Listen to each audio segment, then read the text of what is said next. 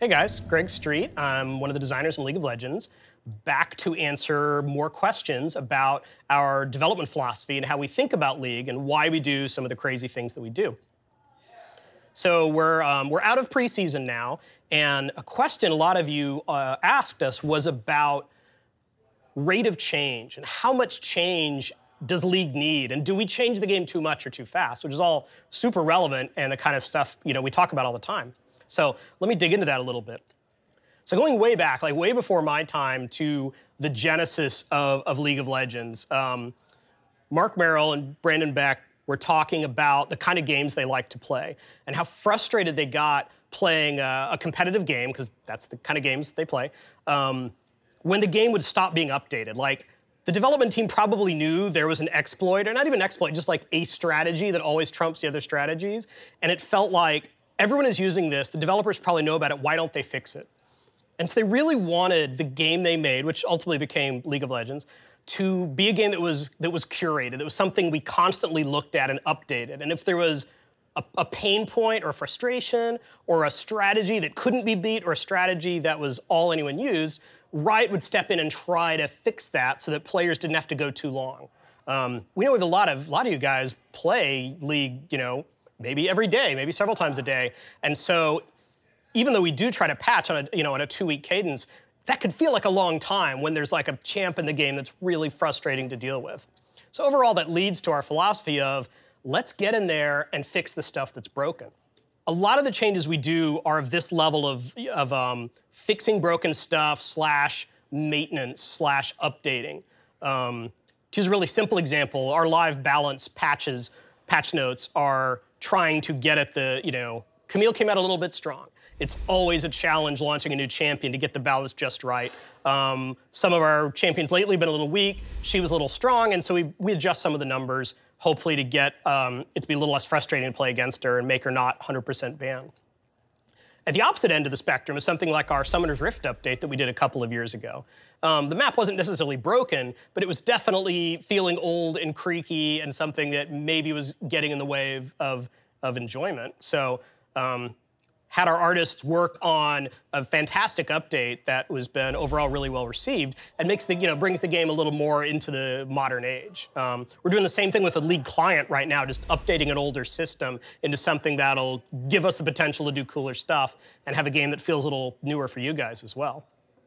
A thing we look at a lot are system problems where it feels like the game is supposed to offer you a choice, but there's not really a choice. And a great example of that are item builds. A lot of the work we've done on the roster updates for things like the older mage update was trying to make it so that players didn't feel like they just have to buy the same old items every time.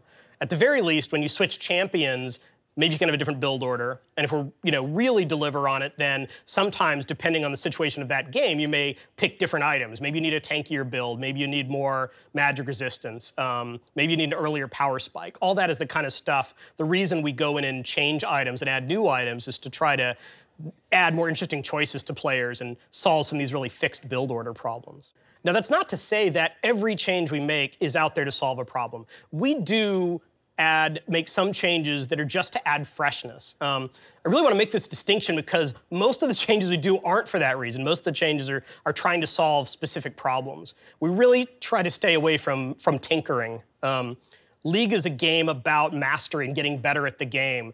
And that can be really frustrating when you feel like the developers are just out there kind of shaking the table all the time. It's like, why bother investing time to get better when Riot's just going to change things anyway?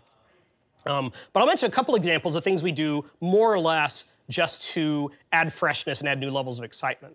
The most obvious one is new champions.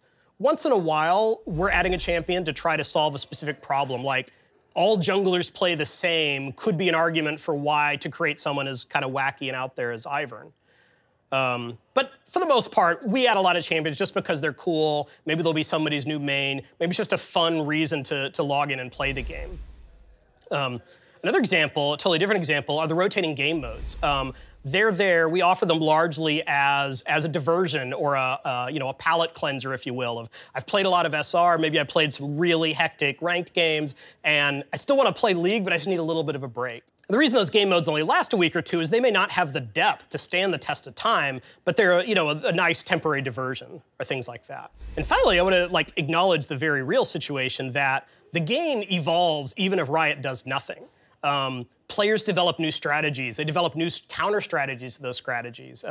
Champions rise or fall sometimes depending on if a pro picked them and did a particularly flashy game with an odd pick, and suddenly now everyone's trying to use that champion. It's honestly a big challenge of this job to figure out when is the community going to solve this on their own, and probably they'll solve almost every problem on their own given enough time. When is the community going to solve this quickly enough that it's not frustrating? And when does Riot need to step in because it's starting to feel like, oh, I'm going to see Lee Sin every single game. Yeah, eventually a counter will arise, but I'd rather Riot just get in there and do something now so that my Thursday game is still fun to play. So I talked a little bit about why we might make a change and what we're hoping that our changes accomplish in the game. But I definitely want to talk about the fact that there's risk to change too. There are bad things that we can do if we change the game too much. And I'll kind of break those down into 3 or 4 categories. First, the more the game changes, the harder it is for someone who's taken a break to come back to League. And we know a pretty regular play style is I'm super engaged with League right now, and then maybe another game comes out, I'm playing that for a while, but I go back to League. Hopefully the game is still recognizable at that point. And we know that the more we change, particularly dramatic changes like champion select is totally different, or wards are different, or there's a different dragon model in the game, we know that that creates a burden for returning players to figure out what's going on. Now, I also want to clarify that our first commitment is to you guys who are super active who are playing the game now. We don't want to dumb the game down just for the sake of someone who may or may not come back to League after they've taken a break. We really have to commit to making sure the game is fun for people who are actively enjoying it. Now that said, there are some things we could do to make the game a little easier to return to for someone who's taken a break. First of all, we've talked about how the initial onboarding experience of League is one of those things that is outdated and something we desperately do need to improve. And that goes for the returning experience as well. We don't do a lot of explaining like, oh, you've been away from the game for a while. Let me tell you about dragons are totally different now. Let me tell you that this champion, hey, Warwick plays pretty differently than the last game you may have played with Warwick. And I think there are ways to do that that aren't just, piles and piles of patch notes.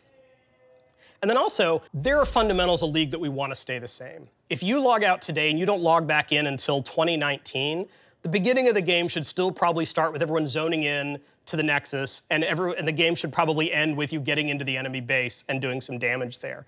Even if the champions change, the items you buy, the way you buy items, all of that could change, but enough of it will still feel like League of Legends. So another cost of change is the amount of disruption it can have on players. We do want League to be a competitive game, and that goes from everyone playing ranked all the way up to professional esports. We know that dramatic changes can have a huge impact on players who have spent hundreds of hours perfecting certain plays or strategies, and we try to be very sensitive to that.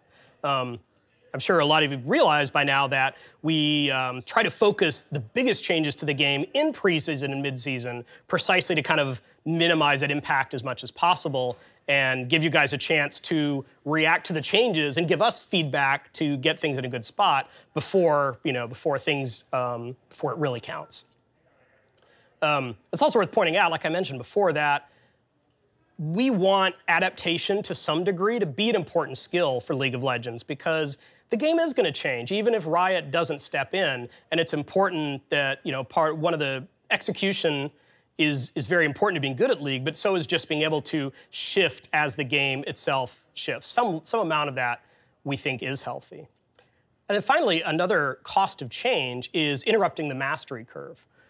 League is a game about getting better at better. Every game you play, you learn something, and you can see yourself improve, and that's really satisfying.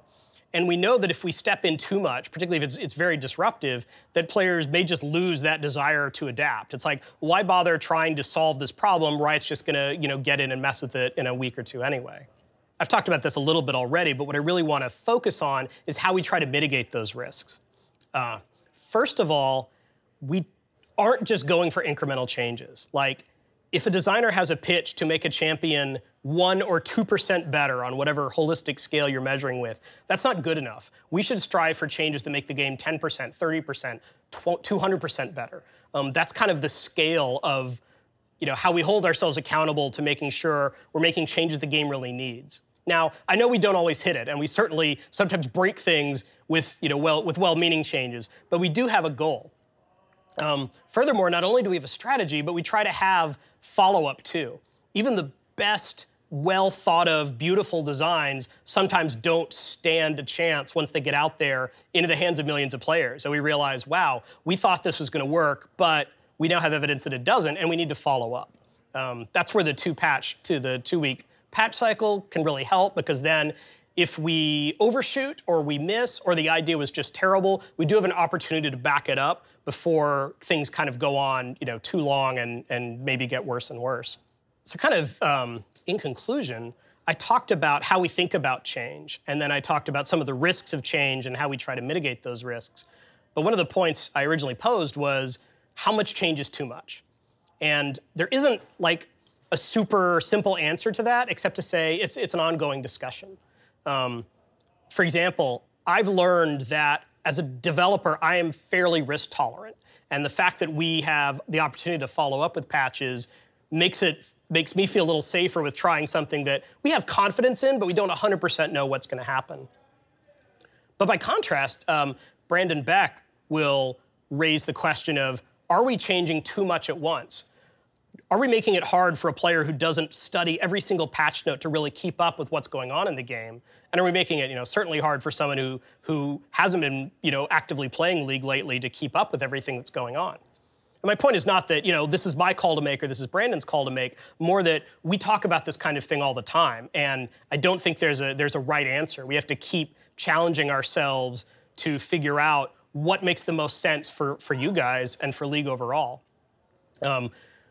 We do make the designers or anyone making a change kind of make a case for why that change is important and how they'll follow up if it doesn't work out.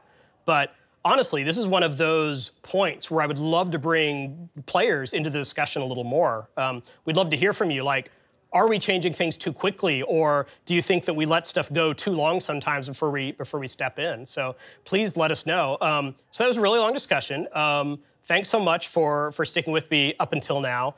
Really look forward to reading your thoughts on this topic. Thank you.